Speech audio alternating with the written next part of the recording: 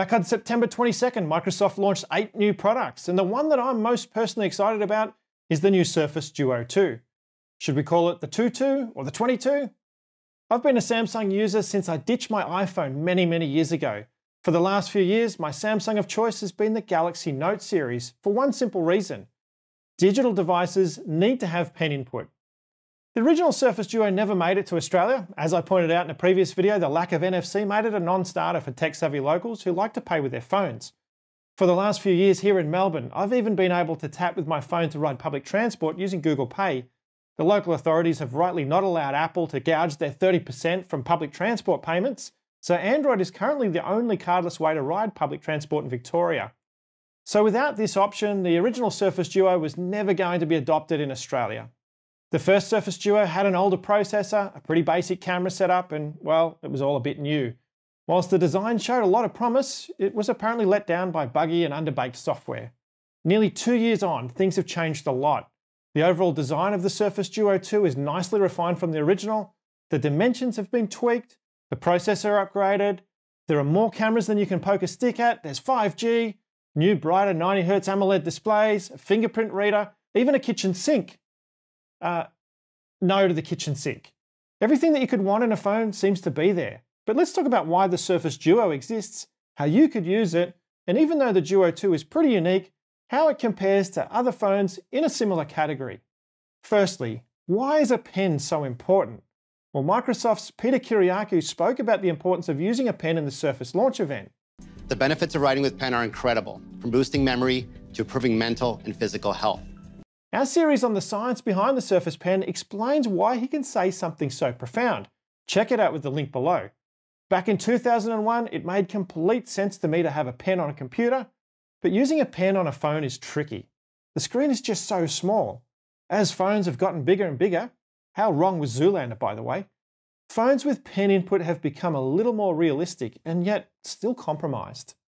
I want to be able to take a quick note, jot down an idea or a to-do. I could type it, of course, but I'd be far more likely to retain it if I could write it. I do use the pen on my Galaxy Note phone, but not nearly as much as I'd like to. The screen is just too small and narrow, the pen is too skinny, and it's not easy to write with. But now, Microsoft is sending us a Surface Duo 2 to try out, so it's logical that I'll compare it to my Galaxy Note 20. I'll also compare it to Samsung's Galaxy Z Fold 3.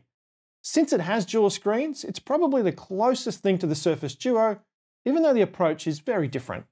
The new Surface Duo has two 5.8-inch 3x2 panels. They're not joined in the middle, rather there's this funky folding hinge that connects the two halves, and the middle edges of the displays roll off to create a book-like effect. The gap between the two halves has been reduced in this new model. There's no display on the back of the Duo 2, you have to unfold it to use it, but you can fold the displays all the way around for single screen use. In fact, in this mode, you can do all sorts of things with the other half, like use it to prop up the device. Now, I love this idea so much because with my Galaxy Note, I designed and printed a TPU holder that props the phone up so that I can make video calls and watch content on it hands-free. With the Duo 2, I won't need a stand like that because it's built right in. When you need more screen real estate, you fold the displays into the open posture and the two displays work together seamlessly in sync as one at 90 Hz. The two screens combine into an 8.3-inch 3x2 display with 2688 by 1892 pixels. That's bigger than an iPad mini, but with way more pixels. Of course, there is a gap in the middle of the two displays, but I'm sure, like your nose, that gap will quickly be tuned out by your brain. So you can use the two displays together as one big display, or you can use them separately with apps side by side. Certain apps will automatically take advantage of this two-screen setup. For example, Outlook would show you your inbox alongside of an email. A game might show you the controller on its own display rather than over the top of the game. Or your camera could show you a full-size preview of the shot that you just took while the camera app is still open. Even if the app is not dual screen ready, you can still run it in full screen, spanning the two displays, or on its own display. So you could have the YouTube app open alongside of your web browser, email alongside OneNote, Amazon alongside eBay, your picture gallery alongside your Word document, Excel or PowerPoint alongside of a Teams or a Zoom call. It's this capability that Microsoft have been refining over the last couple of years that I think sets the Duo apart from other phones. And I think it's incredibly important. In fact, I think this is the future of mobile devices. Don't get me wrong, today's cell phones are incredible, computers in your pocket. But why with such power do I need to park things in my memory while I jump between apps? I have to remember the time and date that you wanted to meet with me while I jump into the calendar app and flick through trying to find the right spot. When you're forced to do this, there are so many opportunities for you to lose your place and to get distracted. But by having the information that you need side by side, you can stay focused and double check the details much more easily. This capability will allow you to do more than ever before with a phone. Fold the Surface Duo 2 shut and the rounded inside edge lights up, showing you your battery status and notifications. Unbelievably, the Surface Duo's already thin display panels are now even thinner at just 4.8mm and just 9.9 together when closed.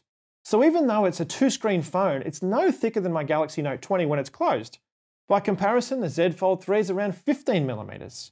9.9mm on a two-screen foldable phone? That is an amazing feat. Although the Surface is only able to achieve that size because it doesn't have a third outer display like the Z Fold 3. Since Surface always steer towards the 3x2 display, the Duo 2 is a bit wider than the Galaxy Note and the Z Fold 3, but it's also a little shorter. While the Note 20 and Z Fold 3 both have very wide 19 and 24:9 aspect ratios, good for watching movies, the Surface has a much more productive 3x2 display, better suited to taking notes, reviewing documents, and managing communications. The Surface Duo 2 has had a big upgrade in the camera department. There are now 3 cameras, wide, standard, and zoom on the back. You can shoot 4K video and there's optical stabilization built in. There's a time of flight sensor there too for shooting photos with that fake bokeh effect or background blur. I'd consider myself a photographer, at least a hobbyist, and I hate fake bokeh with a passion. But I understand that for most people, it's just a pretty photo. Photos and video taken with a phone always look flat and boring compared to what they could be if you used a real camera. There's simply no overcoming the physical limitations of a tiny sensor. But a well-composed photo is a good photo regardless of the equipment used, and the photographic equipment that you have in your pocket is much better than the camera that you left at home. As you'd expect, it appears that the cameras enclosed in the bump at the back of the Surface Duo 2 will deliver good photos to a high standard, without the need to resort to rubbish hypno-marketing buzz terms like computational photography. Why can't we just say camera app without parroting marketing spin, people? Sorry, let me get back on track. Taking photos with the second screen in play promises to make the process of capturing timeless moments much easier than ever before. But just on that bump, Microsoft seemed at pains not to show that the Duo 2 would not fold over flat anymore. But Dan Rubino from Windows Central shared a photo of the bump, and I noticed that there is an angle built into it, so it'll essentially act as a stopper for the device when it's folded right around. There will be a gap, which we're kind of used to the concept of an air gap on Surfaces thanks to the Surface Book series. I'll be interested to see how that air gap feels in use once I get my hands on the Duo 2. And by the way, as I mentioned, Microsoft are actually sending us a couple of Surface Duo 2s for me and my brother Matt, who pops up here on the channel from time to time. We're looking forward to sharing the experience that we have with you. There's a camera on the inside for selfies and video calls too, and there are now 2 microphones which should deliver a really high quality voice experience. So as we mentioned, the new Surface Duo 2 supports Surface Pens just like the original Surface Duo did. You can use any Surface Pen on it from the Surface Pro 3 pen all the way through to the new Surface Slim Pen 2. That's because the Duo 2 display incorporates the Microsoft Pen Protocol, or MPP standard, as do many other non-Surface devices. So you can use any MPP pens on the Duo 2 because, as Microsoft were at pains to point out during the launch event, the displays are both made from super strong Corning Victus glass. The Samsung Z Fold 3 uses Corning Victus glass too, but there's a special plastic film over the top of it holding it all together, which means that you can't just use any pen on it. The Z Fold 3 incorporates the same S Pen technology as the Galaxy Note series. We know that tech as Wacom EMR, or electromagnetic resonance. Wacom EMR pens are powered by the display itself, they don't need a battery at all, and you could use any of the myriad of Wacom EMR pens that have been made for different vendors over the last 2 decades on the Z Fold 3. In fact, the pen that came with my original HP tablet from 2001 would work on the Z Fold 3. However, Samsung specifically recommend that you don't use any old Wacom EMR pen because they could damage the sensitive screen of the Z Fold 3. So you're limited to just the specific pens that Samsung recommends with softer, specifically designed tips. On the other hand, with the Surface Duo 2, you can use any MPP pen like the great Renazer pens that we've reviewed here. You don't have to use the new Surface Slim Pen 2 as shown in the videos. If you do want to use the new Surface Slim Pen 2 with your Duo, there'll be an optional cover that allows you to magnetically attach it and charge it. It'll also work with the original Surface Slim Pen. The cover clips onto the back of the device, keeping the pen in reach when you need it. It also comes with some bumpers to protect the edges. The experience of writing on that 3x2 unfolded display promises to be a lot more fulfilling than it is on my widescreen Galaxy Note 20. As soon as we can, we'll bring you an update on that experience once we have the device in hand. One of the key reasons that I've loved my Galaxy Note phones over the last few years is the Your Phone app on Windows. Samsung did a lot of work with Microsoft to make it possible to run apps from your phone directly onto your Windows PC. We did a video on that recently, link below. As you'd expect, that tech is built into the Surface Duo 2 as well. So the Surface Duo 2 promises to allow us to get a lot more done on our phones. And as such, it's being launched here in Australia, but not at retail stores. In the US, you can get it at Best Buy and other retailers, but here in Australia, it's being sold as a productivity device, only through the Microsoft Store or commercial resellers. And that makes sense to me because this device is sure not for everyone.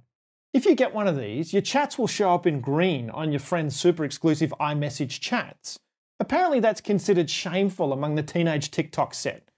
Don't even think about this device if you care about that crap.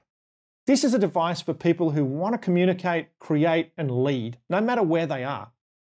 If you need to jump on a Teams or a Zoom call on your mobile device, then this is the device that you should look at. You won't find another device like it. The Surface Duo 2 hits Australia on October the 21st, and we're expecting ours to arrive around that time. We look forward to being able to share the experience with you. Let us know what you think about the Surface Duo 2 in the comments below, and make sure that you subscribe to the channel to follow us on this journey.